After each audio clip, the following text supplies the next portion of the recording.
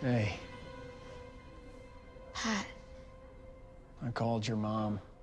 She's gonna be home later tonight.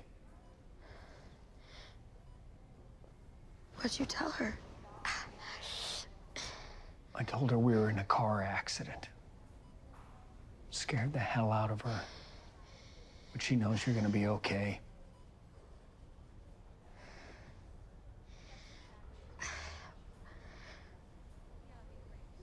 What happened to you?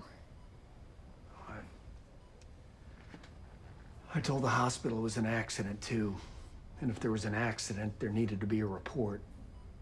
In case anybody started asking too many questions, so,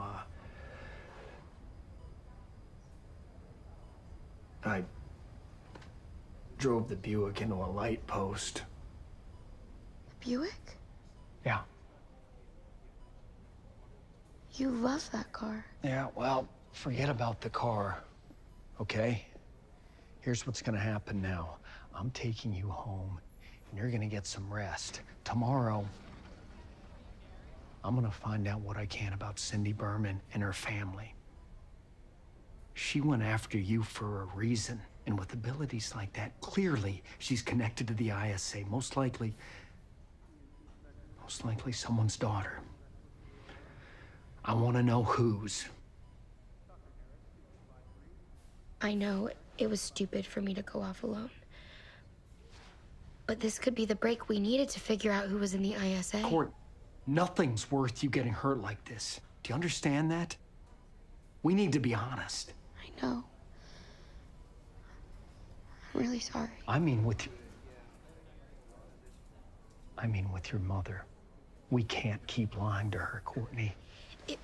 If we tell her right now, she won't let us do this anymore.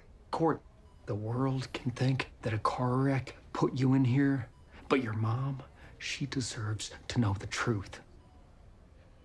I hate lying to her too. I do, but we'll tell her everything after we stop the ISA, once it's safe in Blue Valley. I'll rest. I'll get better. I won't go off alone anymore, but please don't tell her, Pat. Not yet. She'll take this away from me.